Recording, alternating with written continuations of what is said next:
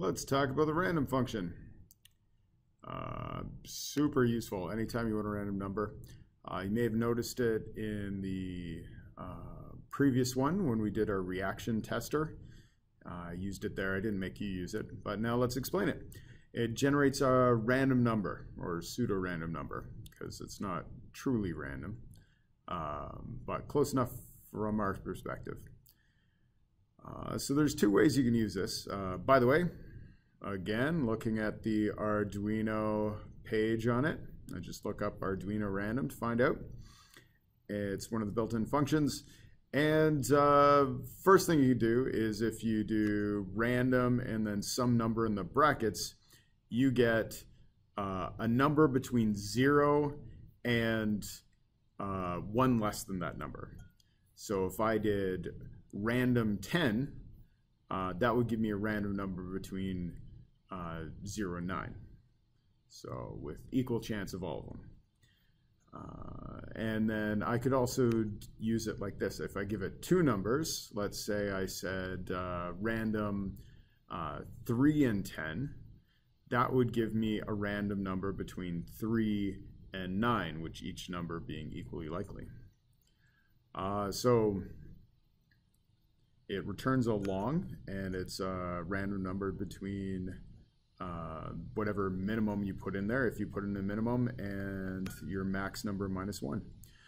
So let's see some examples of this. It's not too crazy. So if I did random 100, that would give me a random number between 0 and 99. If I wanted a number between 1 and 100, there's a couple different ways I could do it. If I have a number between 0 and 99 and I add 1, that'll give me a number between 1 and 100.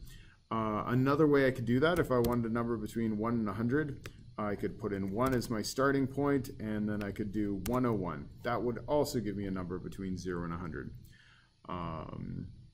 If I want a number between 50 and 100, it'd be like this. If I want a number between 0 and 999, I could do this. Remember, your max thing, it can never equal your max thing. It's always 1 minus it. So this would be 0 to 999. And it defaults starting like your minimum defaults to 0.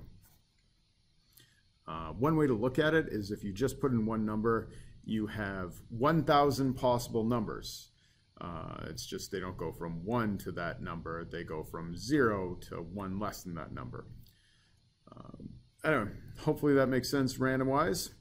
One thing I want to mention that you probably won't need to use, but if you need something more random, it talks about a function called random seed right here.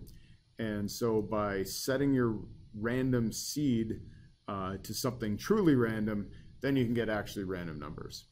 And so if for some reason it's super important that it's actually random, like it would be in a lottery or some thing where the randomness is part of security, which probably won't be. But if it were, if pure randomness is important to you, you can mess with random seed. Because this is pseudo-random, so it's random from our perspective, but if you were an elite hacker, you could break it. Anyway, that is lots about random. Hope you